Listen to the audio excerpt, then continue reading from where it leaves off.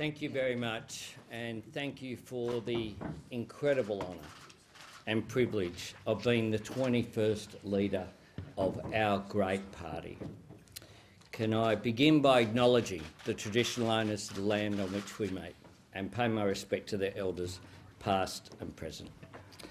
I said on Monday that for me and for all of us, we're not just a party, we're a movement for a better Australia, a movement that has an incredible history.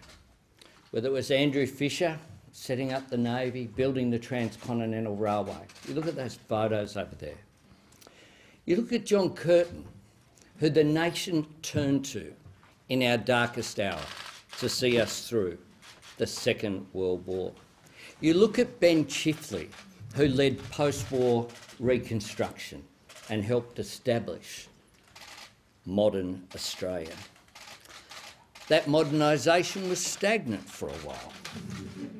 And then along came Gough, who brought us into what is now modern Australia. Did so much in such a short period of time. And then, of course, along came Bob Hawke, who transformed the country just as largely and just as significantly as Gough Whitlam did. But he taught us something else. He and Paul Keating taught us that we need long-term Labor government to entrench our reform and change agenda. Yeah. And then I was incredibly privileged to serve in Kevin Rudd and Julia Gillard's governments. History will treat them well. The apology to the stolen generation, taking action on climate change. Most significantly, coming through the global financial crisis better than any industrialised economy in the entire world. Yeah. I pay tribute to Bill and to Tanya. These two giants of our movement have fought for the cause of Labor their entire lives.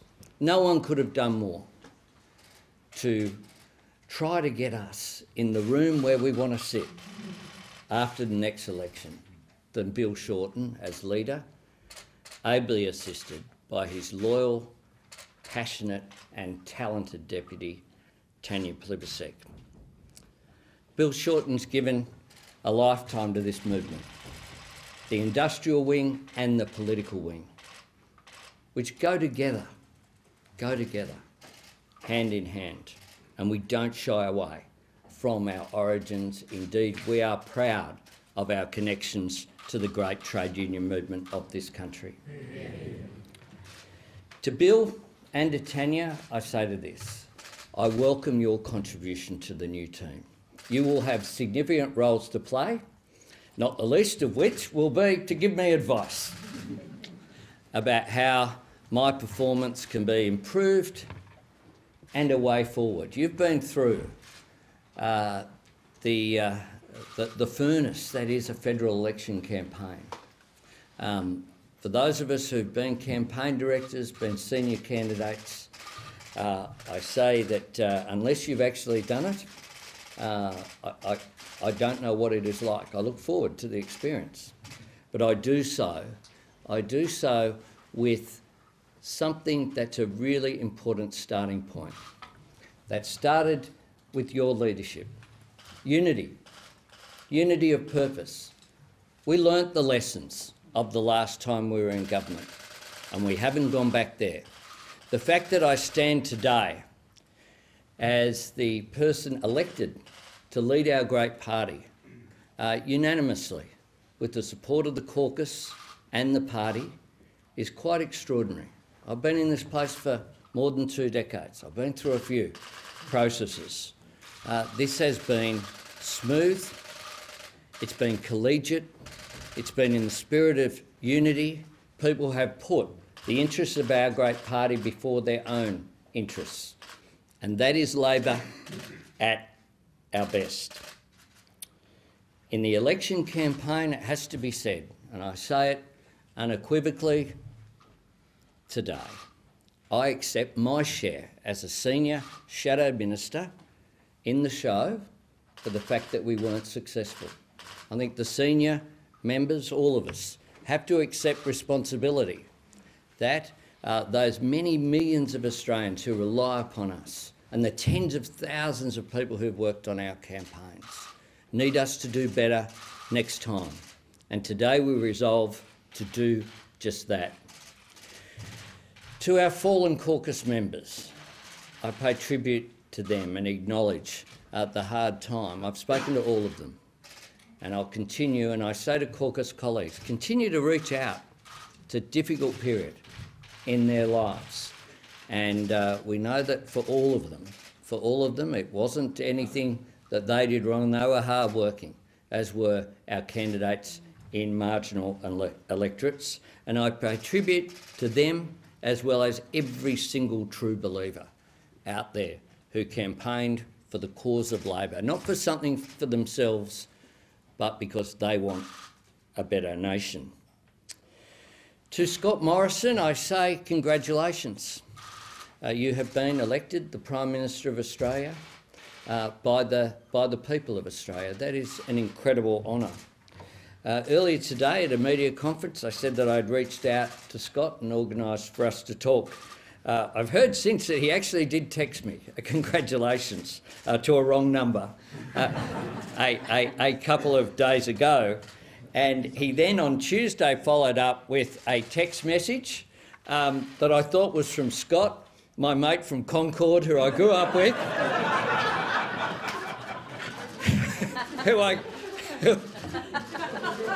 So, to Scott and Cherie, g'day.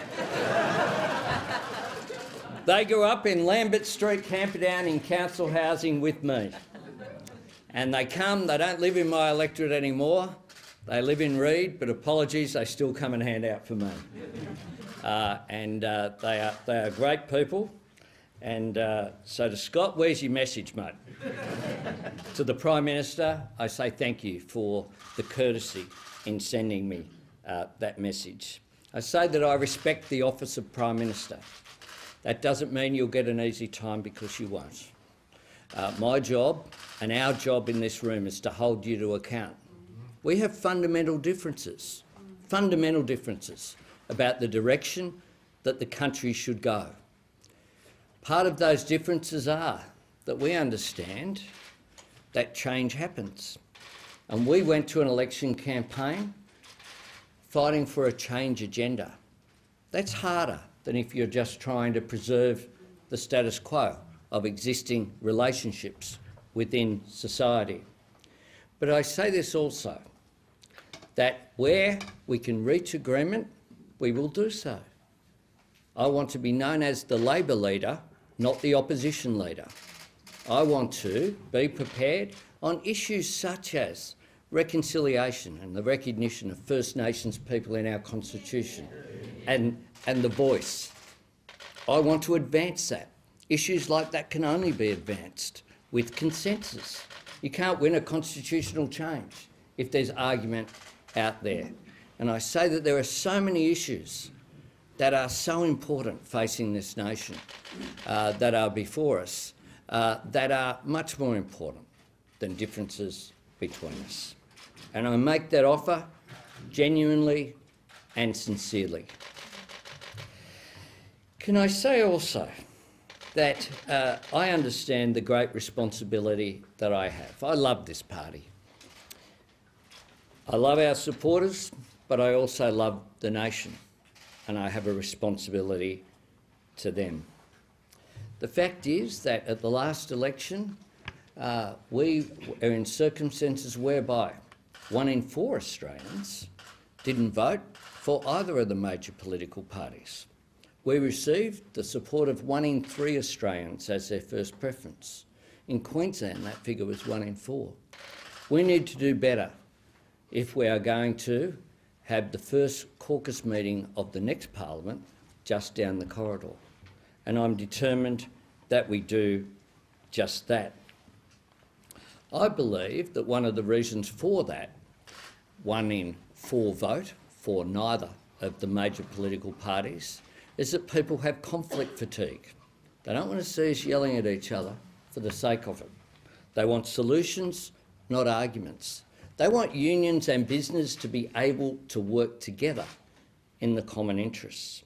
They want an economy that works for them, not the other way around. Labor supports economic growth as the core part of our agenda because jobs are always first, second and third priority of this great party.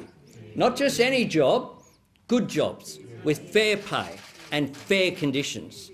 That's why we were created out of the trade union movement way back in 1891. And today, those values are just as important. We want an inclusive society, one that reaches out and does achieve social justice. That doesn't mean dragging people down, that means lifting people up.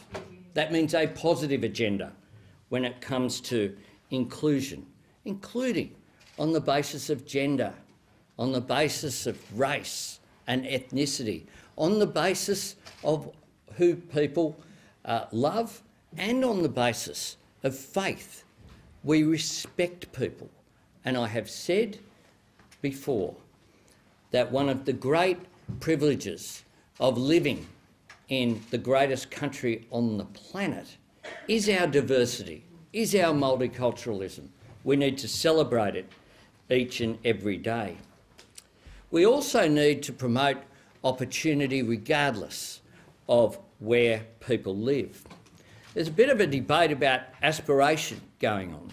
I see myself as the embodiment of aspiration, the son of a single mum who made a courageous decision in 1963 to keep me, and indeed under circumstances in which some of that brought shame to have a child out of wedlock in 1963. So I was given my father's name and I was told that he had died.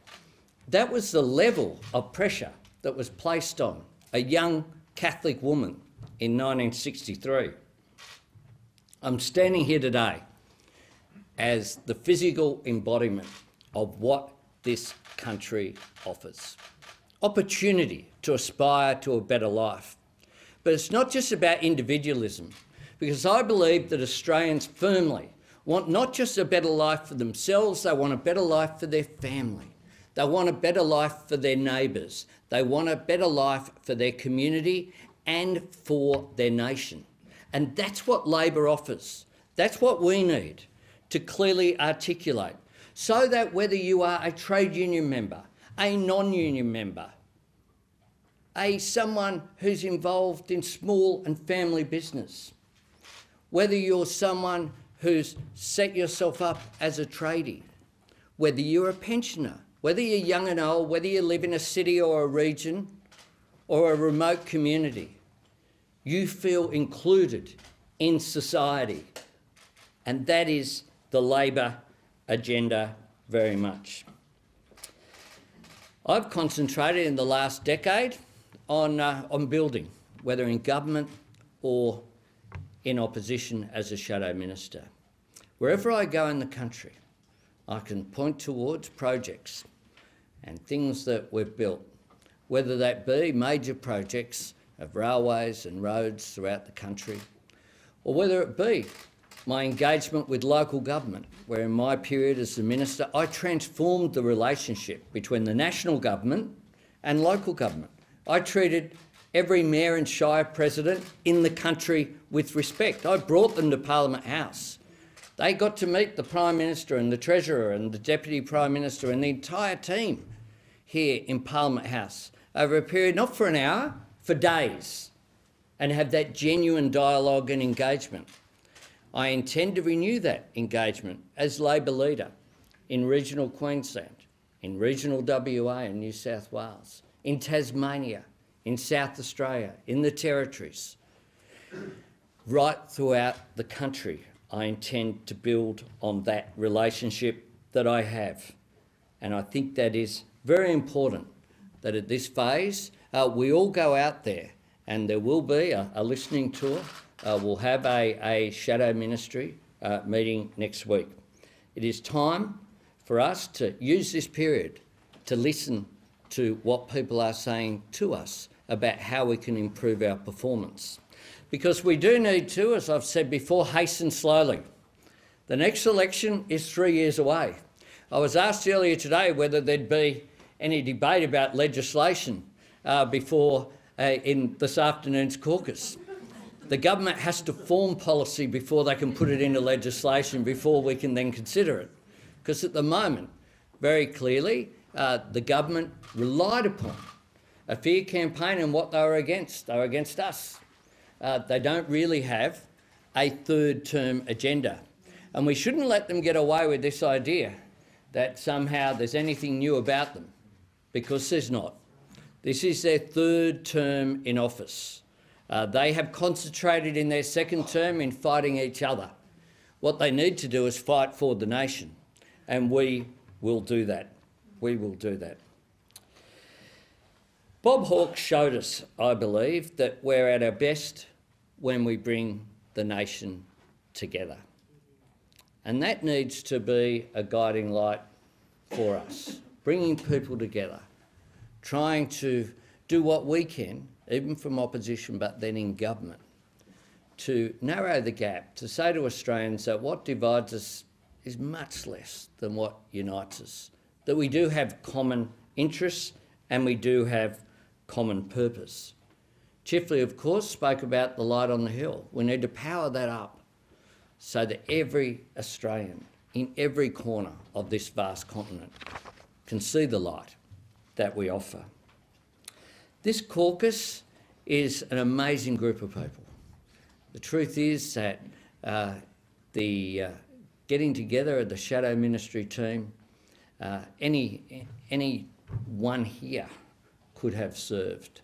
The team that we will be going forward with, I want person to person, is just so much more impressive and capable than those on the government benches who have suffered on top of what occurred last time, where they had ministers who had to be hidden from view during an election campaign.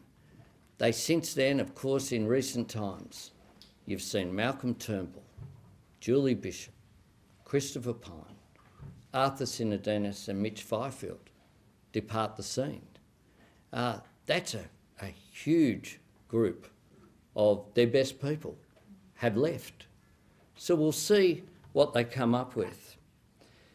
But I think that one of the points that I want to make, and I'll conclude with these points, is that this group are quite rightly disappointed. I am too. I wanted and thought, truth is, I'm going to rewrite history. I thought when I arrived at Channel 9 on election night that we would be claiming victory at some stage during that evening. Again, a lesson of why we need to hasten slowly. The election won't be determined in coming months. Won't even be next year, by the way. It'll be sometime between December 2021 and March 2022. We need to continue to respond to the day-to-day issues that we have to, and we will, but always focusing on that day, because it's that day that matters in terms of whether we're in a position of forming government. So from time to time you'll see various reports from the Fourth Estate saying the leader of the Labor Party wouldn't answer every question that was put there because he said he was going to consult the caucus and the team. Too right I am.